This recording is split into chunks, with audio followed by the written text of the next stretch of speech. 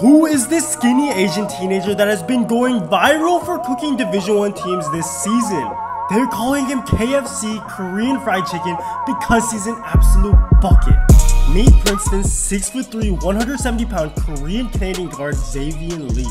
He is just a sophomore, but apart from 2 blowout wins, he's basically averaging 20 points a game this season. Xaivian is on pace to possibly even average more points in the Ivy League than Jeremy Lin did at Harvard. And in true Asian fashion, in a post-game interview, Xaivian said this. I know a lot of guys were kind of tired. I personally felt terrible today. I had a bunch of homework. So when we get into the locker room, I play a little Fortnite. All the guys are buzzing. So it's easy to go out there and do that when everyone's, prepared. It makes it easy for me to come in and do what I have to do too.